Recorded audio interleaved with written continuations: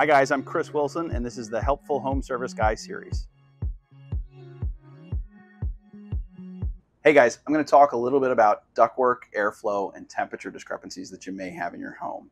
Today we're in a house that's basically a center hall colonial, two-story house, attic above and basement below. Here we have our ductwork that's feeding both the first floor and the second floor. A lot of times in these houses, you get a second floor that's much warmer than the first floor. And that's in part because the air going to the first floor is able to cool the first floor much quicker than it is to the air that's going to the second floor that has to travel twice as far. Our thermostat's also working against us because it's on the first floor. First floor satisfies very quickly.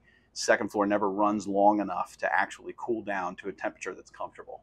So one of the things that we can take a look at is, do we have dampers on each of the ducts? Can we slow the air to the first floor a little bit to actually bring that temperature discrepancy closer together so that you create a little bit more comfort on the second floor?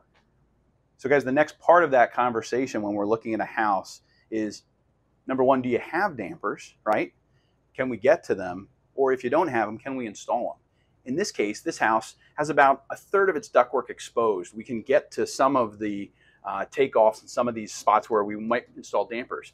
On this side of the house, the other 2/3, unfortunately, is a fully drywalled ceiling. There's nothing we're going to do, right? We're going to create a mess if we start poking holes and trying to install dampers.